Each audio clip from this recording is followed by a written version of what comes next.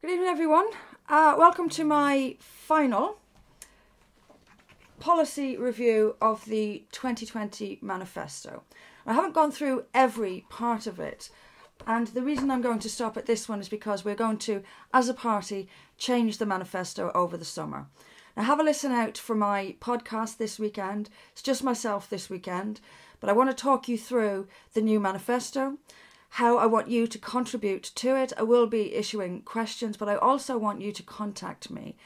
I can't possibly know what your experiences have been, and we all have different experiences, so I want you to tell me things that you've experienced that are wrong, that you think we can improve, and the ideas that you have for improving them. I want us to have, we already have a completely unique manifesto. I want that to be our identity as we go forward, and absolutely a manifesto that is so good that it shocks people. And we had an email this weekend from somebody who basically told us just that. So do contribute over the summer and listen to my podcast at the weekend. I'll tell you exactly how we're going to move this on. Okay, so last issue is energy and the environment. Now, I wrote most of this manifesto, but I didn't write all of it. This section was written for us by a very kind think tank in Canada, and they are supportive of us and ideologically aligned with us and expert in this, and they produce this part of the manifesto for us. But before I go through it, I want to say a couple of things about this issue. And it's one that I've come to care very deeply about, and it's one that has, as I've learned about it, surprised me. I'm glad I've sort of been awakened to this. It's been something of an awakening, one of many that I've had politically over the last 10 or more years. And let's separate. Let's separate, first of all, the hysteria from what we ought really to be concerned about. Now, the hysteria is around what is a left-wing movement. And as with all left-wing movements, its ultimate aim is destruction. Its ultimate aim is the destruction of how we do things now and to replace it with how they think we should do things. It is to bring down democracy, to bring down capitalism, to bring down the rich. And that is what always drives left-wing movements. And the climate change movement is no different. The change, the disruption of the current global economy, for example, is forefront of this. Bringing down oil companies, large global companies like that, is very much at the forefront of it. But what the left-wing climate change hysteria doesn't seem to realise is that actually big money is involved in the business, the industry that has developed around their campaigning.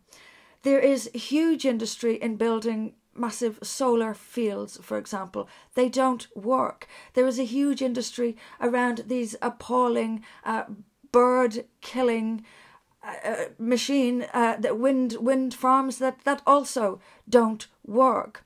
The climate change pretending to be green and environmental lobby is not actually looking for clean energy sources such as nuclear. It is looking to change and transform the economy, the global energy economy. And big business, much big business, has gotten in on this. And there's a good movie produced by Michael Moore, of all people. Do watch it. It reveals, I'll put a link to it, it reveals the truth behind the climate change industry, the industry that is growing up around climate change campaigning. It is a extreme left, far left movement, and because it has the support of the mainstream press. Because it has the support of the mainstream press, it's making politicians jump around almost like puppets on a string, as so many, particularly politicians in Europe and in Britain, particularly in Britain, in fact, are puppets on the media's string. And the media will get behind any left-wing campaign group, whatever the reality is. If its aim is to bring down Western society and change the global economy, then the mainstream press will get behind it, as will the open border utopian lefties. It really is a toxic mixture. And speaking of toxic mixtures, what is going on in the United States, the rioting that is happening in the United States, is also an extreme left movement. Nothing at all to do with police brutality, nothing at all to do with racial crime. And if the protesters in London really want to protest racist abuse by the police, then I wonder where they are every time it is revealed that police turned a blind eye to the gang rape of young girls because they were white and their attackers weren't. That's real racial abuse. That's a real racial crime, with the police looking the other way. Not a word of protest then in London from this nasty little group or any of their comrades, the nasty little group being Black Lives Matter. Same in America. What they want is to bring down the American administration, no less than remove an elected government. It's got nothing to do, certainly got nothing to do with race-based crime, because black on white crime in the United States is far, far higher than vice versa. The far left, make no mistake about it, the far left is on the march, literally, and it is making Western governments jump to its tune. Boris Johnson even went out of his way to say how racism didn't belong in any society. Well, you may agree with that, and most decent people would, but what he ought to have done is point out that racism goes in all directions, that white people are the victims of racism. There is no disproportionate mistreatment of black people in this country, and we are tired of hearing it.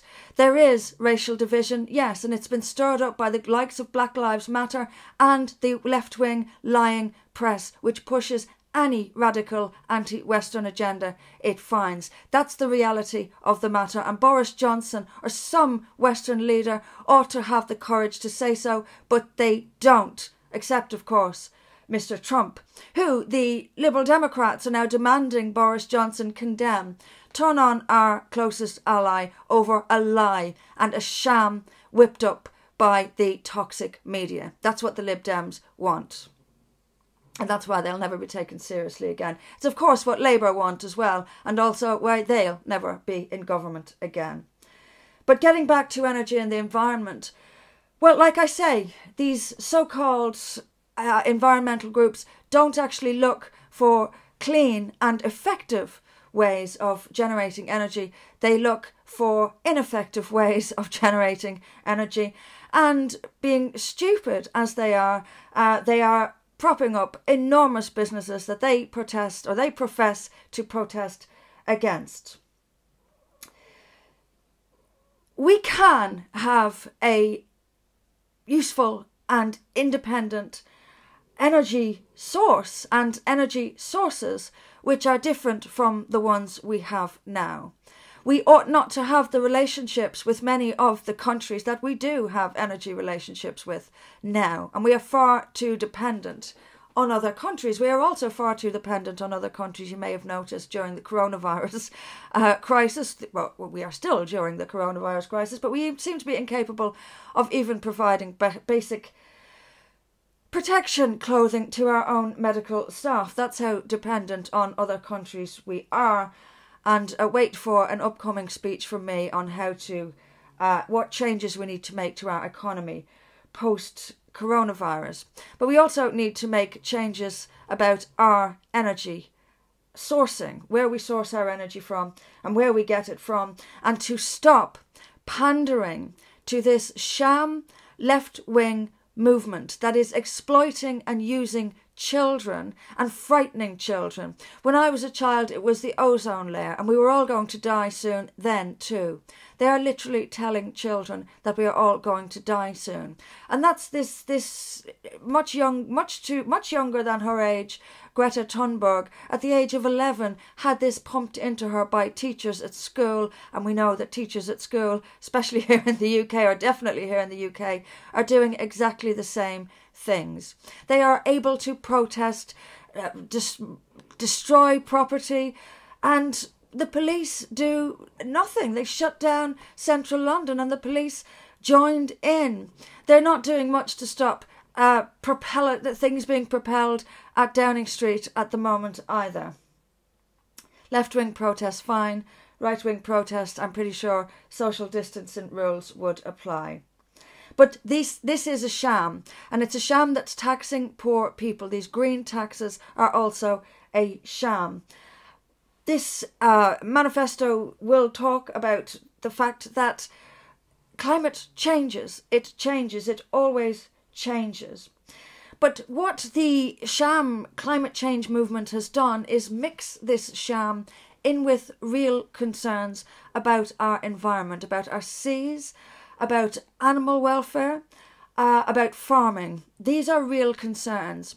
They are not related to the sham climate change movement. Plastic has revolutionised the world. It utterly changed the world. It made things far more accessible to people with less money. It raised living standards, and it made us more democratic in that for that reason. And I will be, in my Sunday column next week, I'm going to write about how plastic changed the world. But it also left us with a lot of waste problems. And we have enormous amounts of rubbish, plastic in particular, flowing into our seas. And another reason I know that these climate change protesters are not too concerned about actual pollution is that you won't hear them or see them protesting much against the world's largest polluter, communist China. It does complain about the United States, but not so much about communist China. You also won't hear too much about the racism in China or state brutality in China. This is all reserved for capitalist United States. Communist China gets a free pass, and the reasons are in the reasons are in the names I just used to describe those countries. Okay, so like with our other policies, quite long this one. Like with our other policies, or reading of the manifesto, I will read it with some, but not quite so much, because we'll keep these videos as short as we can so that people will watch them. Okay, energy and environment. For Britain aims to develop environmental policy and legislation based on robust, scientific, evidence-based information. Imagine that. Imagine building a society on evidence and not on left-wing hysteria, backed up by a media and enforced by politicians who are terrified of the media. Imagine an evidence, science-based society. That's the one For Britain aims to build. It will aim to safeguard the quality of Britain's land, air and water for the health, use and enjoyment of Britons for generations to come by balancing the best conservation and restoration practices. Now, it's so simple. It's so simple, and this is what I was talking about, the part of environmentalism we do need to care about. We do need clean air, we do need clean water, and we do want healthy, clean environments to live in, which is the next line in the manifesto. We want a clean environment, clean air, a clean countryside, clean roads and clean oceans. That is the basis of our vision for energy and the environment.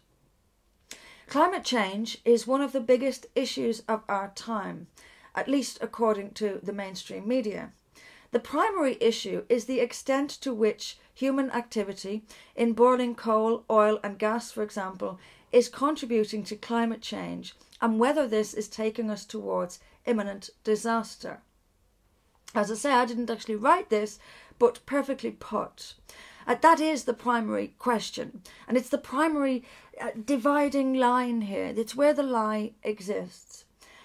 We may well be emitting more carbon dioxide, for example, into the atmosphere, but let's be clear about something. Carbon dioxide is not a poison. We are being taught, or at least we're being allowed to think, that there's something terribly awful about carbon dioxide, like it should come with a danger sign on it.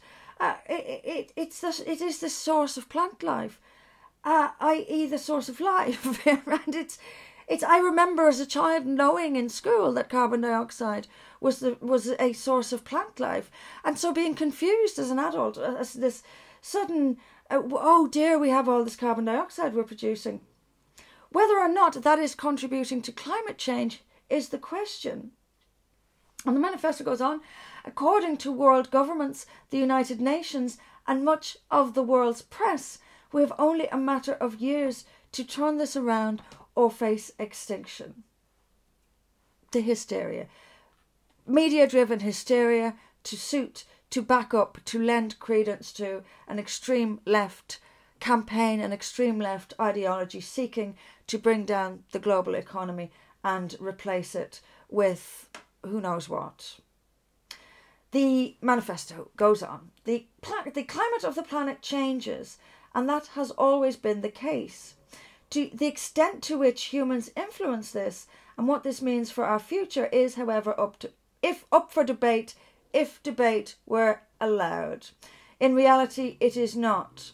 The academic website The Conversation, for example, has banned articles from anyone sceptical of the mainstream climate change narrative. And once again, this is part of the alarm from the perspective of someone who cares about debate and science and reality and objectivity.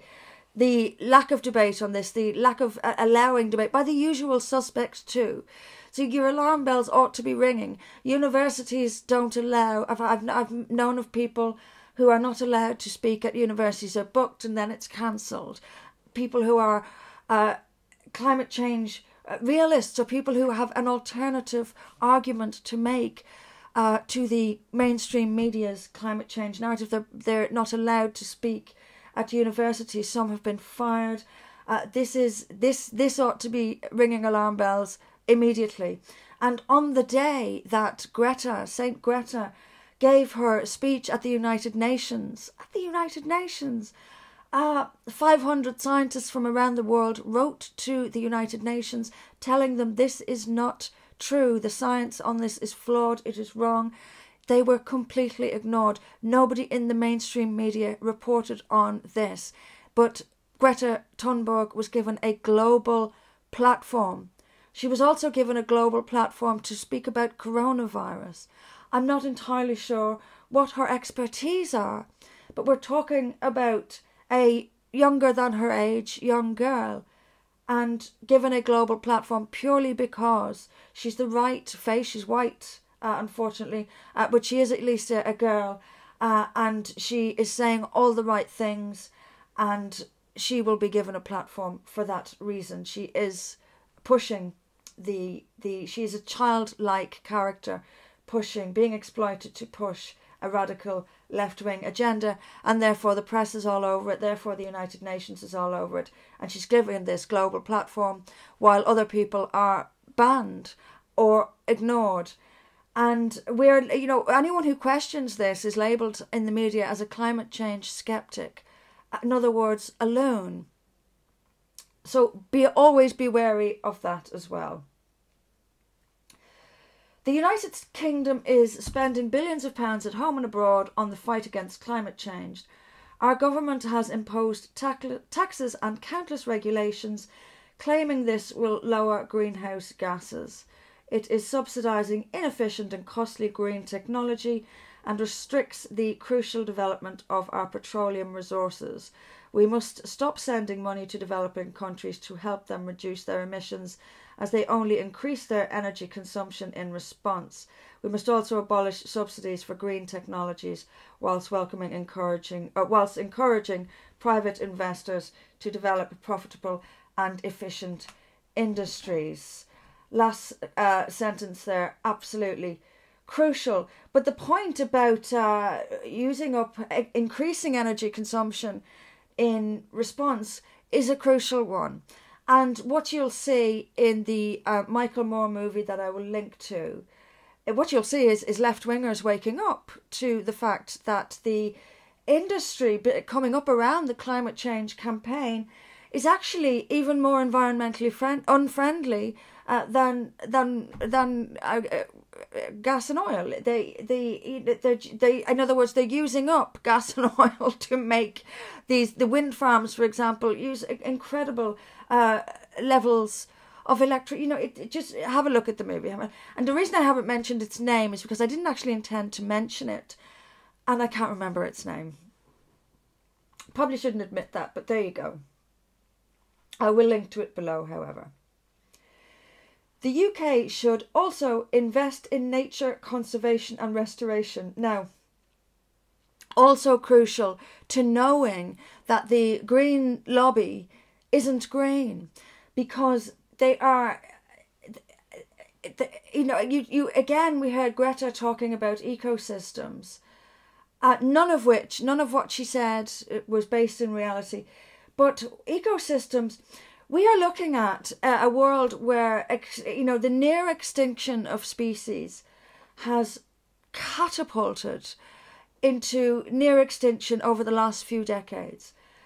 And many of the species that we are seeing heading towards extinction are a result of the not to be criticised by the left-wing agenda, Communist China. Communist China is driving the extinction and near extinction, endangerment of many, many species. This harms ecosystems, Greta. What also harms ecosystems are wind farms killing birds and bats by the tens of thousands. And in Germany, a so-called green group campaigned against protections for bird and wildlife in Germany in order to build wind farms.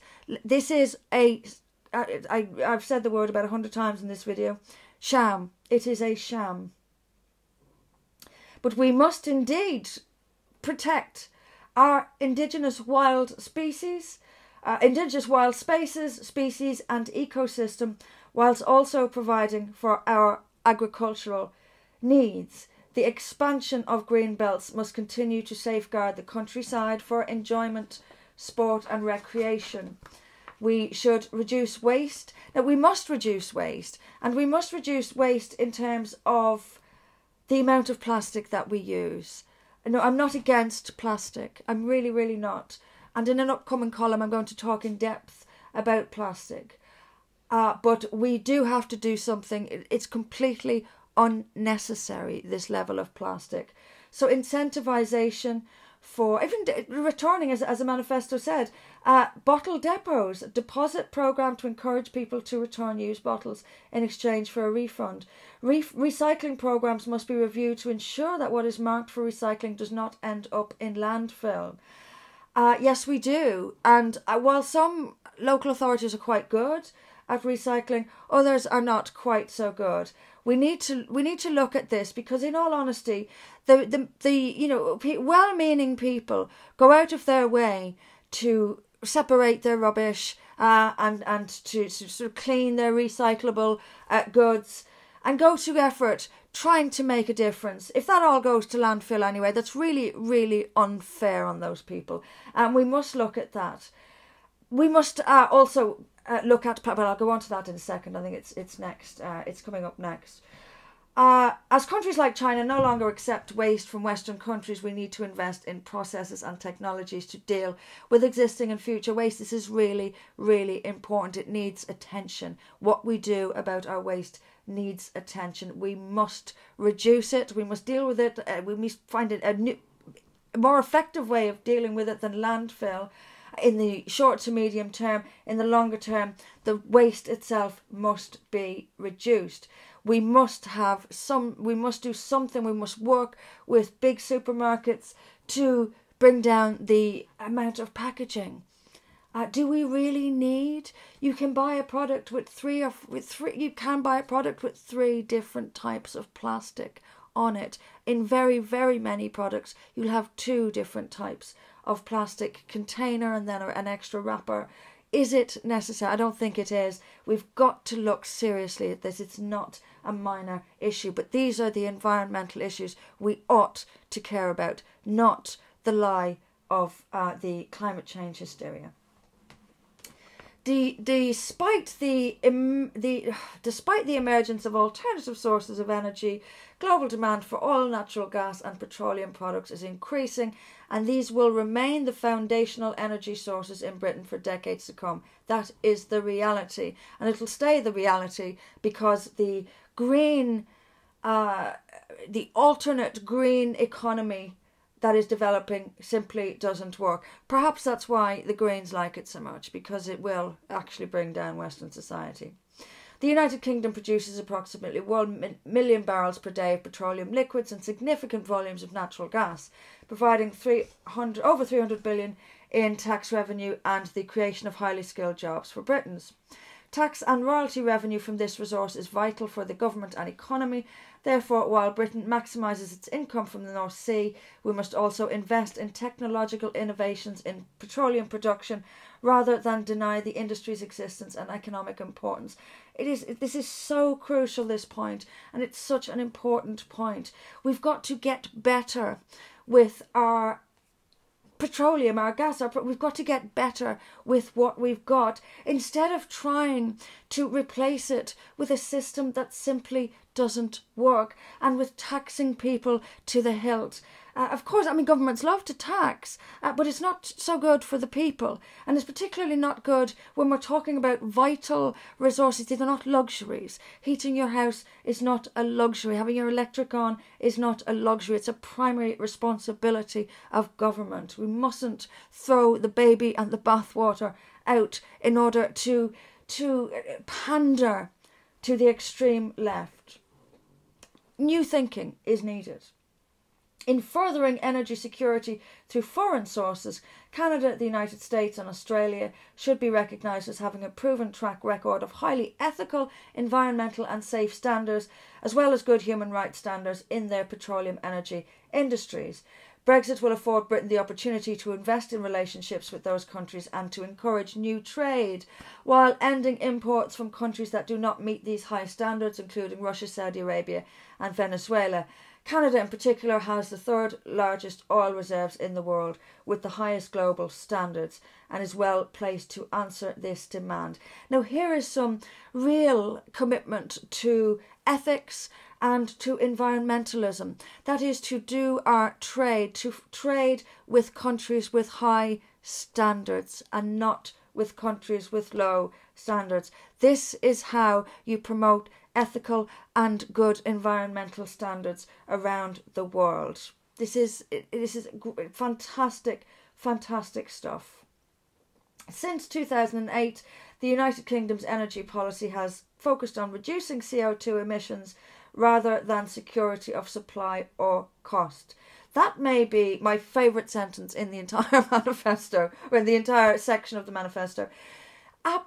Absolutely. We're wasting all our time and energy on something that simply isn't real and won't provide us with the energy we need, instead of focusing on how to secure our independence, our certainly our lack of reliance, a reduction of our reliance as where we are now, and changing and securing our energy supply.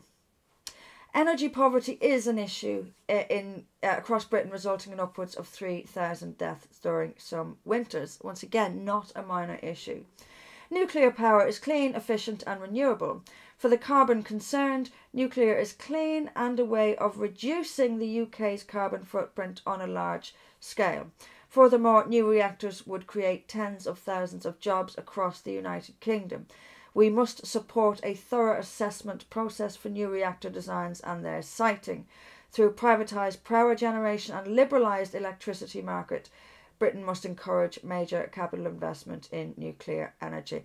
I think all of that is fairly self-explanatory, but what it overall means to me is that we've got to look at what we have now and make it better, and not pretend we can just rid ourselves of it. To go actually cleaner.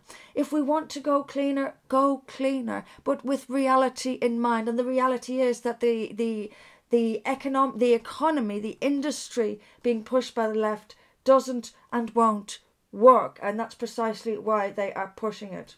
Additionally, the high S2 high-speed rail project must be stopped and the money invested in improvements to existing train and bus networks.